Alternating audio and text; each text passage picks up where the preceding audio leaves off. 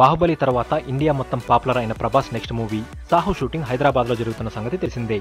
బాగా రద్దీగా ఉండే అమీర్పేట్ ప్రాంతంలో ఓ సెట్ లో గత కొద్ది రోజులుగా షూటింగ్ జరుగుతుంది. దీనికి సంబంధించి కొన్ని లీక్ ఇమేజెస్ కూడా బయటకు వచ్చాయి.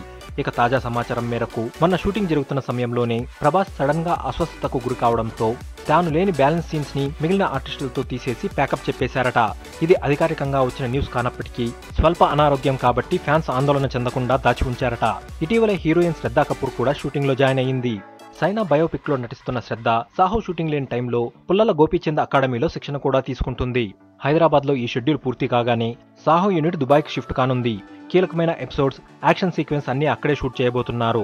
ఇందులో ప్రభాస్ స్పైడర్ సినిమాలో మహేష్ తరహాలో రా ఆఫీసర్ గా కనిపిస్తాడు అనే టాక్ బలంగా వినిపిస్తుంది. చాలా రిస్కీ ఫైట్స్ కూడా ఇందులో ఉన్నాయట. డూప్ లేకుండా వీటిలో పాల్గొనడానికి ప్రభాస్ సిద్ధపడుతున్నాడు. 100 కోట్ల బడ్జెట్ తో రూపొందుతున్న ఈ మూవీ మల్టీ లాంగ్వేజెస్ లో షూట్ చేస్తున్నారు.